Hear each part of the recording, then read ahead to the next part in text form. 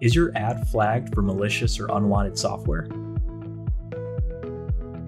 To provide a positive experience for all its users, Google extensively reviews ads, websites, and redirects. It's important to note that any violation to our policies can lead to disapproved ads and/or account suspension. We'll cover what is considered as malicious or unwanted software and how to fix it.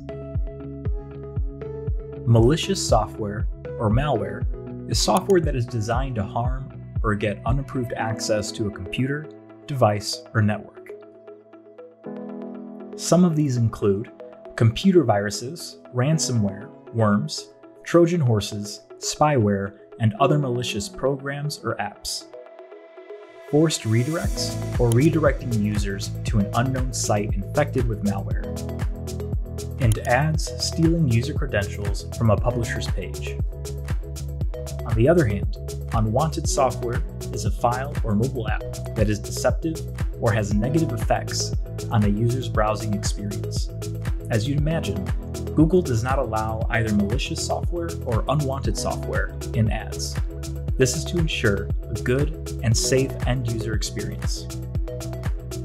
Our policy covers a wide set of scenarios, including but not limited to software or apps, tricking users into installing it or piggybacks on the installation of another program, collecting or transmitting private information without the user's knowledge, and making itself difficult to move. If you think there's been an error and that you haven't violated these policies, here's how you can fix it.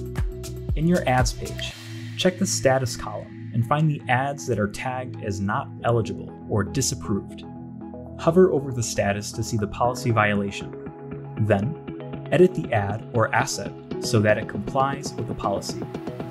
Saving your ad will automatically send it for review. Click the Appeal button. Select Made Changes to Comply with Policy and click Submit. After we confirm that your assets, website, and redirects are compliant, you can continue to run your ads on Google. For more information about malware and unwanted software, visit the Google Ads Help Center.